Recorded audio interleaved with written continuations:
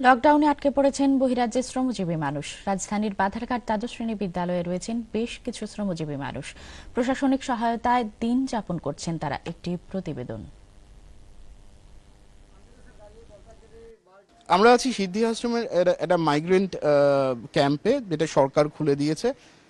এরা যখন এখানে এসেছিল তখন এদের সংখ্যাটা ছিল 20, কিন্তু এই সংখ্যাটা এখন হয়েছে 21, কারণ এদের মধ্যে নতুন একজন সদস্য জোড় হয়েছে 6 দিন আগে, যার জন্ম হয়েছে। আমরা তার মাঠ থেকে জানবো কিভাবে জন্ম হলো, সরকার কিরকম ভাবে কি করলো। পূজা, कैसा है बच्चा? बच्चा कब हुआ, कहाँ पे हुआ? जब स्टोल में हुआ था 6 दिन का हो गया। 6 दिन का हो गया। डॉक्टर आके देखता है बच्चा को? इधर पर तो नहीं आया अभी देखने के लिए। अभी आया था इधर में, दवाई दे के गया, खाने का दे के गया, कपड़े उपड़े भी दे के गया। अभी तो ठीक ठाक है। सरकार से आप खुश हो जो आपके बच्चे के लिए कर रहा है? कर रहा हूँ, अब खुश है थोड़ा।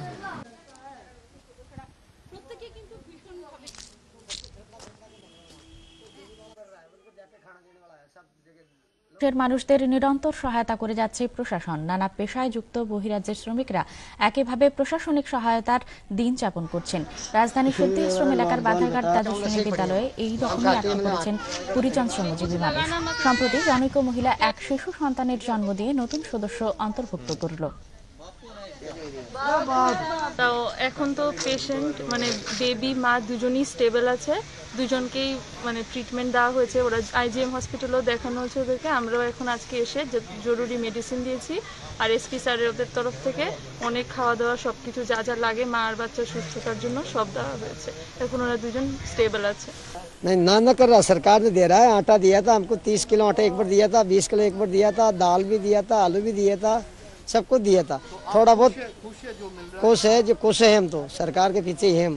আমরা যখন এদের সঙ্গে কথা বলেছি, আমরা একটা জিনিস জানতে পেরেছি যে যাই দিচ্ছে সরকার থেকে, আটা ডাল সবকিছু পাচ্ছে ওরা, এবং ওরা কিন্তু খুশি। এবং প্রধানমন্ত্রীকে একটাই বার্তা যে আমরা ধন্যবাদ জানাই প্রধানমন্ত্রীকে এই ইনিশিয়েটিভ নেওয়ার জন্য।